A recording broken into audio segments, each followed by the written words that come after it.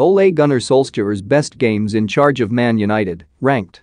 Ole Gunnar Solskjaer has been sacked by Manchester United, and while it's very easy to criticize him for their horrendous start to the season, he still oversaw a pivotal period in the club's modern history.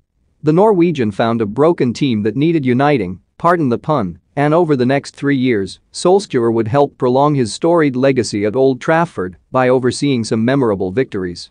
It's easy to forget that because of how sour affairs got towards the end of Solskjaer's reign, but let's take a look back to some happier times. Let's go back to where it all started. Solskjaer's first game in charge of Man United came at former club Cardiff because the Premier League scriptwriters love a good storyline. His time in South Wales was widely criticised, and the Bluebirds were hoping to put Solskjaer in his place. It didn't work. Marcus Rashford opened the scoring, and a brace from Jesse Lingard closed it on a memorable night just before Christmas. Man United fans furiously circled September 11 in their calendars after Cristiano Ronaldo completed a sensational transfer back to Old Trafford on deadline day. Supporters were not left disappointed as CR7 bagged a brace on a day where it looked like United had arrived as Premier League title contenders. United welcomed a full-capacity crowd to Old Trafford for the first time since March 2020 in some style. Rafael Varane was unveiled following his move from Real Madrid just prior to kick-off, embracing Rio Ferdinand on the touchline and whipping up one hell of an atmosphere. A stunning hat-trick from Bruno Fernandes and 4 assists from Paul Pogba had their rivals from Yorkshire quaking in their boots. After knocking Paris Saint-Germain out of the Champions League in dramatic fashion in 2019, United were written off on their return to Parc des Princes in the opening group game of the 2020-21 season. So what happened? They beat Les Parisiens, again. Rashford scored a late winner, again.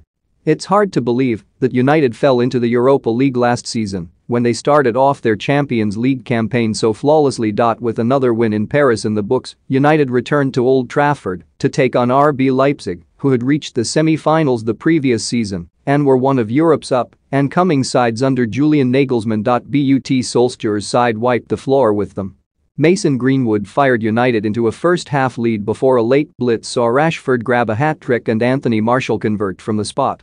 It feels like this game gets lost in United history because of the attention Southampton received for losing a match 9-0 for a second successive season. And sure, the Saints had to play the majority of the game with 10 men and a little bit of it with 9, but this was Solskjaer's United at their clinical best. Even Aaron Wan-Bissaka scored.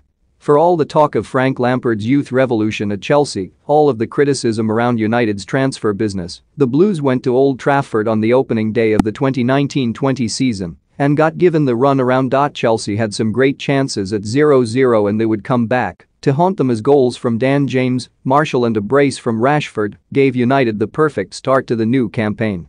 Solskjaer might not be an elite-level coach, but he sure knows how to get the better of the game's premier managers. Pep Guardiola particularly struggled to get the better of Solskjaer's United on various occasions. As Man City's title defense was faltering in December 2019, United compounded their misery with a hard-earned 2-1 win at the Etihad Stadium. In Old Trafford's last game with a full crowd before the first coronavirus lockdown, United treated fans to a famous win over their noisy neighbours. Martial put Solskjaer's men in front and clung on for dear life before a 40-yard screamer from Scott McTominay deep into second-half stoppage time sealed the points and kept United well in the hunt for a top 4 place.